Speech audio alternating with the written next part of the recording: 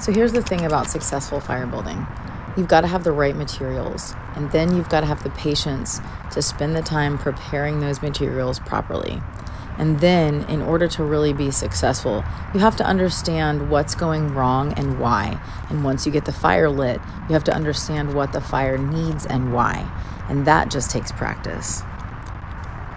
You've probably heard the phrase, an ounce of prevention is worth a pound of cure. Well, with fire building, it's more like 20 minutes of preparation is worth about a minute of fire. If you haven't spent at least 20 minutes gathering and preparing your materials, don't even think about striking that match. I would usually spend between 10 and 30 minutes preparing for a one-match fire. But when it comes to what I'm about to do, which is a hand drill fire, sometimes it's an hour or more in preparation before I even start spinning.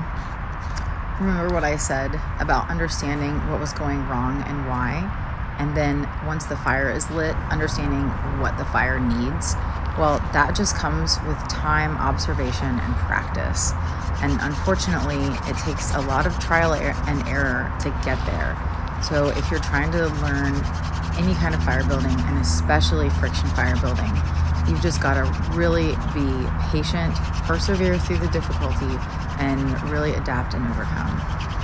Practice this stuff when there's no consequences for failure. Experiment with different materials, different techniques, and in all different kinds of conditions. Lost in the woods with hypothermia is not the time or place to learn how to build a fire. This practice will give us the knowledge that we need to prepare our materials properly for the specific kind of conditions that we're in. It also gives us the knowledge and ability to adjust what we're doing if we find ourselves struggling despite having done what we thought was the appropriate preparation. Instead of panicking when things don't go as we thought they would, we can quickly adjust course and make the necessary changes in real time to get that fire lit. Plus, lighting stuff on fire is pretty fun. So, it's not like you really need much of an excuse to go practice. I was having a bit of a tough time getting enough oxygen into that tinder bundle.